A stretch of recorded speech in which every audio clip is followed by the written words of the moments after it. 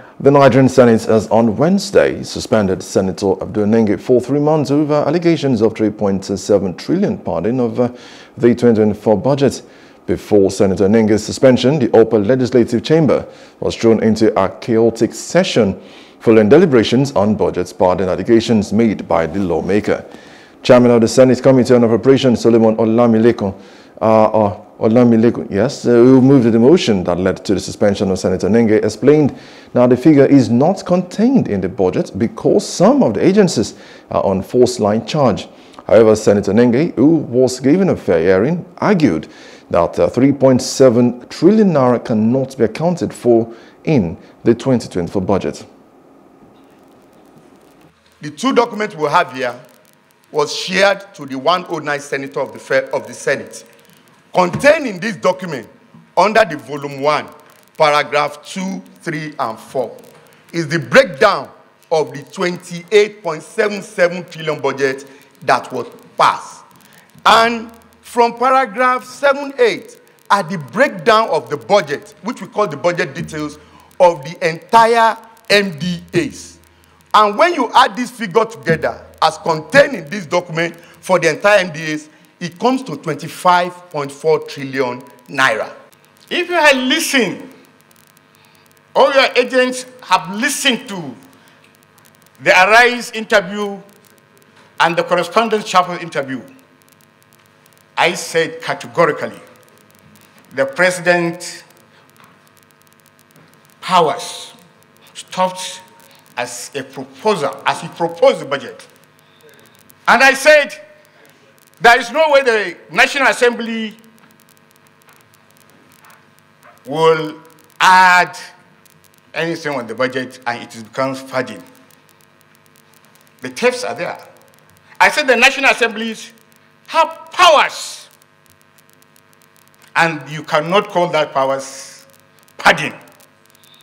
And I said I'm very grateful to the presidential spokesman who, encountering me, said the National Assembly added 1.27 trillion. And I was very clear. I was not aware of the addition. I was not even aware, as I'm seated here, of the full budget of the National Assembly. However, Senator Agum Garigbe emphasized that all lawmakers are culpable in the alleged budget pardon scandal, with some receiving 500 million naira and others as much as 100 billion naira. This led to a round session with Garigbe's claim causing a delay of nearly 30 minutes. Front and back on these issues and coming up with issues of the budget and individual issues concerning what came to our various constituencies. If we want to go into those issues, all of us are culpable. Some senators here, so-called senior senators, got 500 million each. I am a ranking senator, I didn't get. Did I go to the press? I didn't get. Most of you got. And yes, if we want to go into those issues, excuse me, if we want to go into those issues, yes. The Senate leader accused Senator Ningi of plotting a coup against the Akpabio Senate presidency, claiming it was a result of the June 13, 2023 election, which elected Akpabio as a Senate president. Number one, I stand with due respect to say that what my big brother, distinguished Senator Abdul Ningi, who I respect so well, planned to do or set out to do was tantamount to a civilian coup, which has failed. And in doing this, he wanted to use the platform of Northern Senators Forum. God bless all those who have dissociated themselves as members of Northern Senators Forum. I am telling you, sir, and I want Nigerians to know, I say it for history. The last time the people of South that you represent had a chance to be Senate president was over 40 years ago. The last time the entire people of the South had a chance to be Senate president was during Obasanjo regime, when he went to the Southeast. 5 people were elected because they were impeached in quick succession. But as soon as he left the South, we had peace and stability again because we will always cooperate.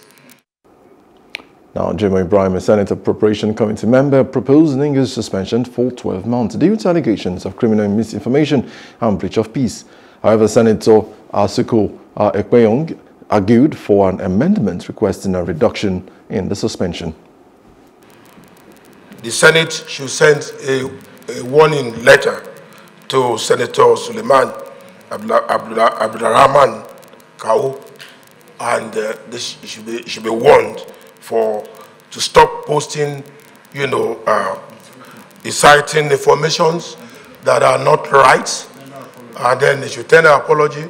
It should stop posting all those informations with a way of distorting facts.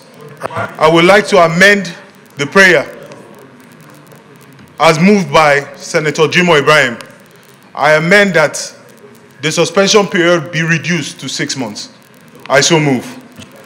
Any seconder? Now, on the Senate President Godswill Akpabio's leadership, Senator Ningi was now therefore suspended for 3 months from Parliament activities, while Senator Kau received a warning. I agree that where the Senior Senator Abdul Ningi shows remorse in writing through apology to the Senate, that such should be deliberated and decisions should be taken by the Senate if such occurs. Is this a true reflection of what transpired in the Committee of the Whole? Yes. Accordingly, the Senate hereby warns the distinguished Senator Ismail Akawu from posting or reposting falsehood or items capable of causing division or breakdown of law and order in the country. Now, shortly after his suspension, Senator Abdul Ningi resigned his position as the chairman of the Northern Senators Forum. Hello, hope you enjoyed the news. Please do subscribe to our YouTube channel and don't forget to hit the notification button so you get notified about fresh news updates.